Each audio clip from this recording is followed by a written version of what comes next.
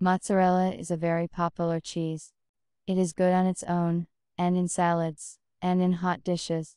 But mozzarella is not cheap at all. I suggest cooking this young Italian cheese at home. 1.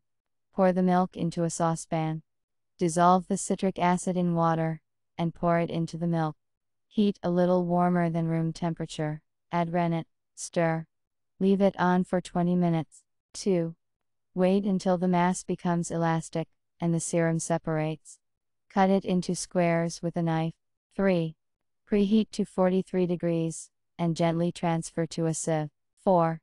Return the serum to the fire, and bring to a boil. Directly in the sieve, lower the curd mass into the boiling way so that it melts. 5. Quickly roll small balls out of the melted mass, and throw them into ice water. 6. Serve to the table with herbs. Enjoy your meal.